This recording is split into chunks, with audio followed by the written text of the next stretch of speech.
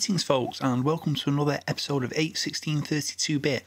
I'm Rob, and today, as I'm sure some of you are already apoplectic with rage about, I'm going to discuss the Apple II and why it was basically irrelevant outside of the US market. Now I know this will upset some people, especially some of my American viewers, but the fact is, it's true. Outside of the US, the Apple II was very much a nothing system. It didn't really sell huge numbers. You didn't see many people with them, and its impact on video games outside of the US, apart from a few select titles that ended up on other platforms, was largely minimal.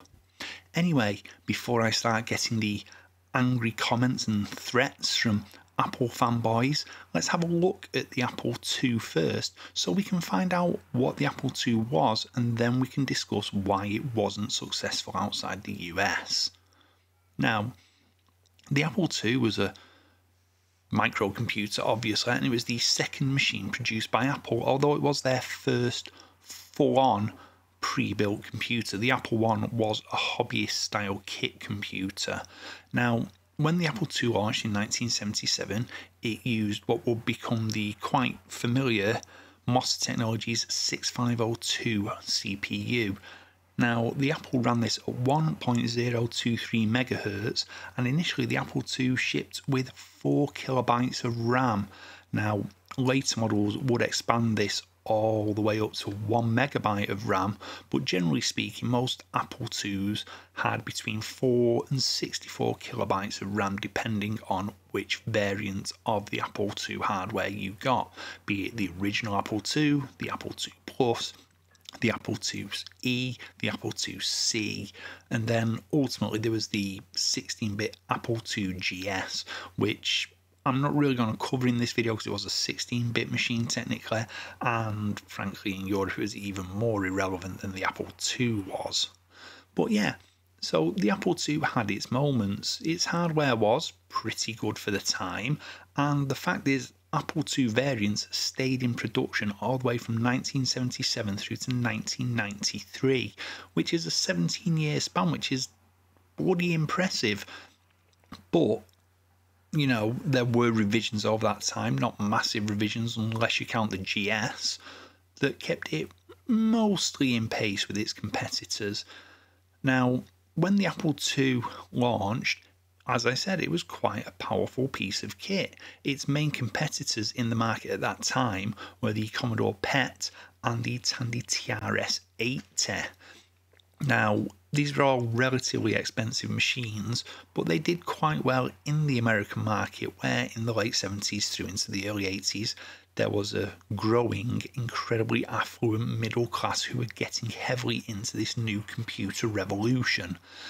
Now, outside the US, things were progressing slightly differently, and by the time Apple launched in Europe, the pricing kept it way out of most people's budgets. You were looking at a machine here with 4K of RAM that was retailing in the UK for well over £1,000, and you know, within sort of a year, 18 months of the Apple II launching, Sinclair launched its own ZX80, then the ZX81, which were retailing for approximately £100, so 10% of the cost of an Apple II. And whilst they weren't technically as powerful, only having monochrome displays and 1K of RAM, they were easier and cheaper for people to buy, and it was an expense that could be much more readily justified. And as we moved into the 1980s with Apple upgrading the Apple II to the Apple II Plus model, again, there were just things that held it back. Price was one. The fact that to get colour graphics you needed to purchase an add-in card, because the changes made to the hardware to meet the PAL specifications meant that the base Apple II Plus hardware could only output a monochrome display. And of course, as we head into the 80s, Commodore launched its incredibly successful C64, which was a huge hit worldwide and again was substantially cheaper than the Apple II. And you know, certainly in Europe, you also had the Sinclair Spectrum, which came in 1982, which again was approximately 10% the price of an Apple II, but offered 16 or 48K of RAM as standard, colour graphics, albeit with some caveats, and was just plug in and play into a domestic TV set, so no expensive monitors needed. It utilised, as did the Commodore 64 in Europe, the standard audio cassette method of delivery, which could be done on the Apple II, but the majority of Apple II software was delivered on what were, for the time, quite expensive 5 3/4 inch floppy disks. Now, as the 80s progressed, Apple did keep doing minor updates to the Apple II range. Like I said, there was the E and the C ranges, which had, again, minor tweaks. By the time the C and E came out, you didn't need the add-in cards for the color graphics anymore, but the price remained high and availability wasn't great. And of course, you know, Amstrad launched their popular CPC range, which did really well in the UK and Germany in particular, Germany and France, sorry, in particular. And the Sinclair machines continued selling. They updated the Sinclair Spectrum to 128K of RAM and added an onboard audio chip. The Commodore 64 was redesigned into a cheaper version, the C64C I think it was referred to as, which was cost reduced, allowed them to reduce the retail price and gain more of a foothold in the market. Now, in America, part of the Apple II's success, apart from its larger, more affluent middle class at the time, was its inroads into the educational market. Apple often shifted huge numbers of Apple IIs to schools, colleges, etc. at discounted rates. Now, every other country in the world tried something similar to this. France had the Minitel systems, and the UK famously had the BBC-sponsored BBC Micros, especially the Model B, which, from a hardware perspective, was kind of similar to the Apple II with a 6502 processor and more limited RAM than its competitors.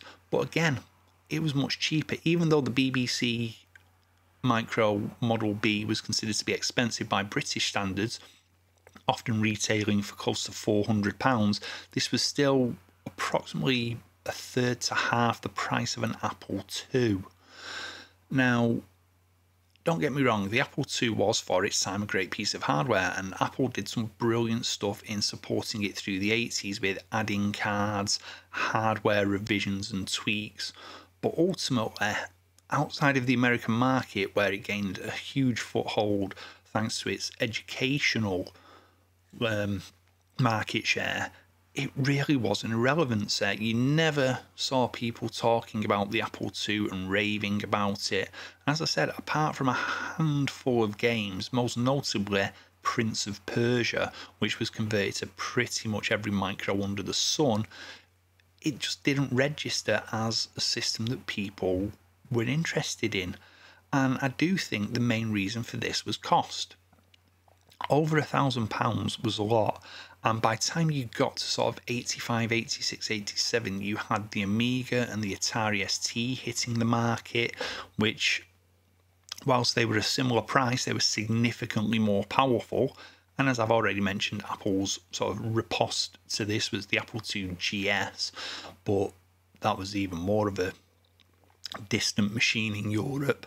And they just, for whatever reason, Apple have always been a premium priced company, and in the 1980s, outside of a few select markets like the US, that didn't really work. You know, in Europe it was all about low cost micros, and that's what sold over here. It didn't seem to matter what Apple did and how much Apple pushed the productivity side of its systems and its expandability. It just never took hold in Europe. And as I said, it was a cost issue realistically. I certainly didn't know anybody that could have afforded an Apple II, but I knew plenty of people that ended up with Amigas and STs and Commodore 64, Spectrums, Amstrads, even BBCs. It's just how it worked out. Now, if anybody wants to refute this, if anybody can come back at me and say, well, actually you're wrong, this is what happened, this is how the Apple II was successful elsewhere, be my guest. I'm more than willing to keep an open mind on this and see what people have to say. But I really don't think I'm stepping outside the bounds when I say the Apple II was basically a failure and irrelevant outside of its home American market. Now, if you enjoyed this video today, do hit the like and subscribe buttons. Ring that bell if you've really enjoyed it. You can also contribute and help me out by contributing to my Ko-fi page and my Patreon if you wish. No obligation. I do these videos for fun. Anything that anybody wants to donate is entirely seen as just a nice little thank you, like a tip. Obviously, if you haven't liked this video, tell me. That's what the comments down below are for. But please keep it polite. I'm all about polite debate. I don't want to get into slanging matches and all that fanboy nonsense. I'm here to enjoy retro computer games, retro video games, the systems, and the discussion around them. Anyway, I'm Rob. This has been 81632-bit, and I will see you on the next video.